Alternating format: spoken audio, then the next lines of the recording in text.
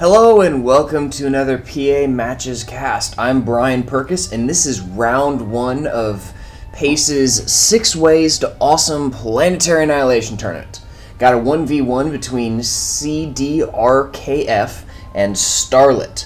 Both players are members of the Promethean clan, which if you're looking for a clan, I would highly recommend checking out. Beforehand, the two guys were talking about, oh crap, this is going to be a one-sided match. So we'll see if that ends up actually happening. I do know both players, both of these guys tend to play the live build rather than the PTE build, so they do have experience with that. We'll see. So with that, we do have, playing the live build, we do have bot fabricators being OP. Right now, Starlit actually is in the lead. He's doing better. He got out several fabricators and only one combat fabricator, while CD, I'll just call him CD, while CD is going for multiple combat fabbers first. Interesting difference. Starlit already has some grenadiers heading on out, and is continuing to work on expanding with a large quantity of fabricators. And he's probably going to start maxing out his metal storage here in a second, if he's not careful. But he is starting to work on some factories. And CD now has his second factory going up, as well as a bot fabricator built. Those bot fabricators, man. And there we go, Firefly built, and we'll start scouting soon. It's one of the benefits of going air. It's so much easier to scout. Those grenadiers, wherever they went, they're just... What? There's one. The grenadiers, there's the other. Or scouting with ants or whatever, is just kind of very much a crapshoot. There we go. CD has discovered Starlit,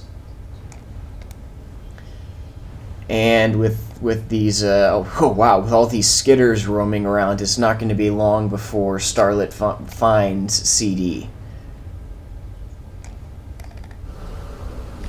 And now the bombers are being built.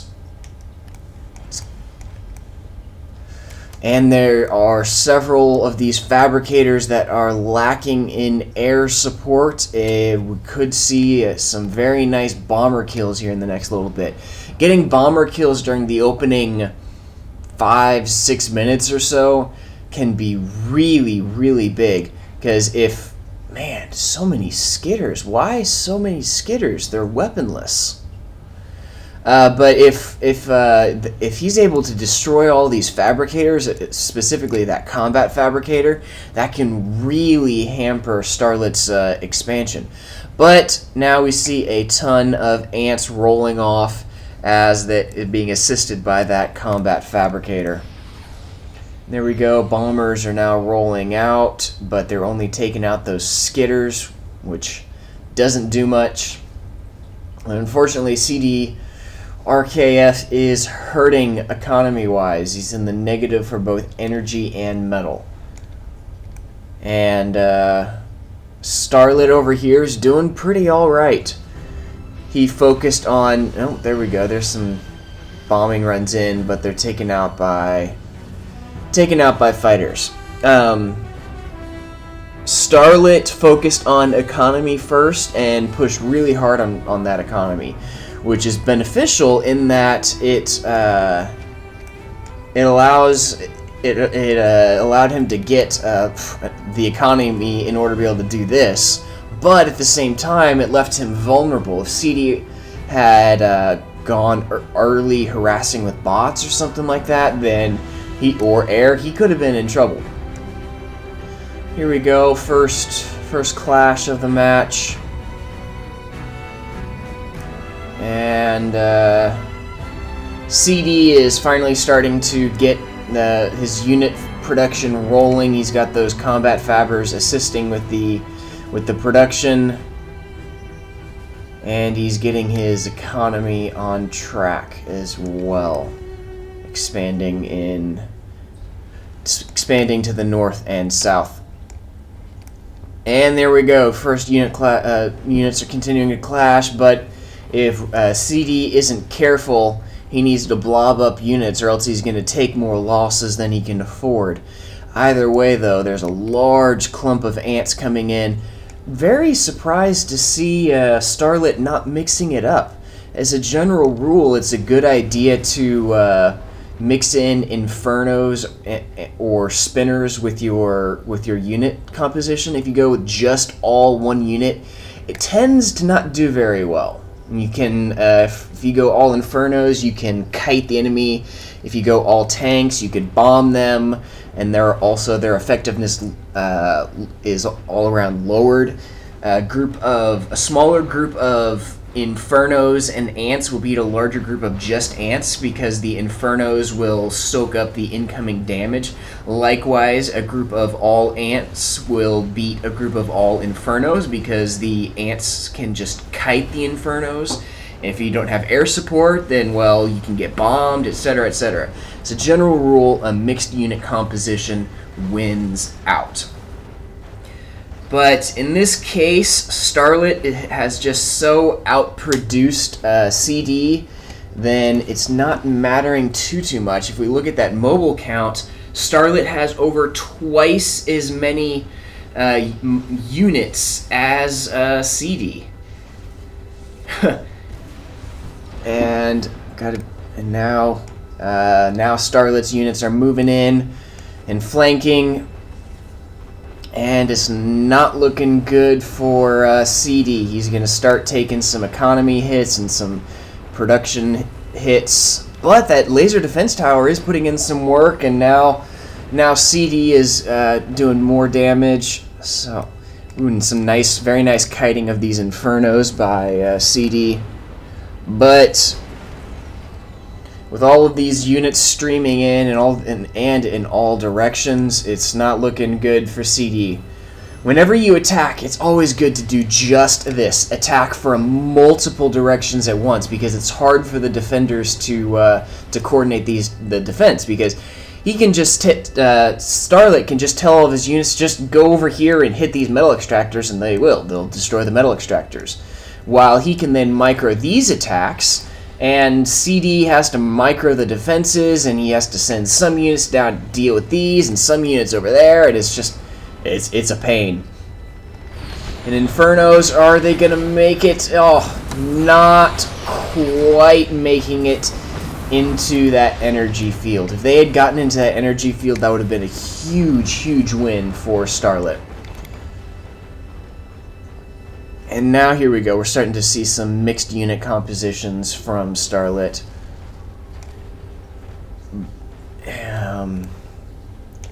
And we got these ants and infernos moving up through the south side of CD's base. These ants down here took out several metal extractors, almost finished off 2 more. And here we go. See, the ants are kiting these infernos, staying out of those infernos' short range. Look at this. As soon as one of the infernos gets within range, it's good night Irene. But as long as CD is able to micromanage the attack, then he can come out on top against those infernos. Then you got to be careful of things like this. Pathing is still not the greatest and a work in progress, so you need to prevent your units from forming a line, otherwise they'll just get picked off one by one. Got quite a bit of action going on, but now we've got some large clumps of units amassed from Starlit, and we're going to see some more attacks from Starlit here in a second. Take a look at the economy. Wow, nope. CD is very hurting for economy. Oh, wow, he's got units moving out the backside. because CD is always on the defensive, it's harder for him to expand. And because CD is on the defensive, it's harder for him to expand. And Starlit can just attack and just leave his automated expansions to the fabricators. So as you can see, CD is hurting economy-wise, and is not able to expand, and what expansions he does have are getting destroyed. Very nice use of the bombers to deal with these incoming attacks, though. Very nice. And wow, large groups of units moving in on all directions. Not looking good for CD. But it's definitely not the very one-sided match like was predicted. This is pretty back and forth and pretty entertaining, in my opinion. But it's not gonna last for much longer.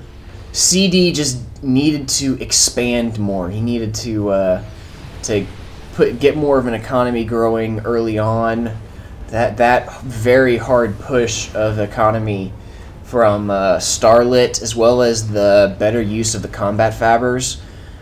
He built several regular fabbers and one combat fabber, so that just worked out better.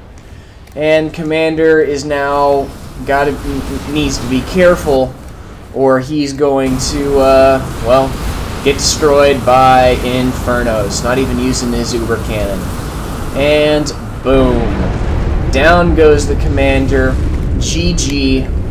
Well played by both players. Looking forward to see how Starlit does in the rest of the tournament. And thank you, Promethean clan, for joining us. And again, if you're looking for a clan, check out the Promethean clan. I will put a link in the description. CD is saying LOL fail. It looks like he kind of wasn't paying attention to his commander. Never a good thing.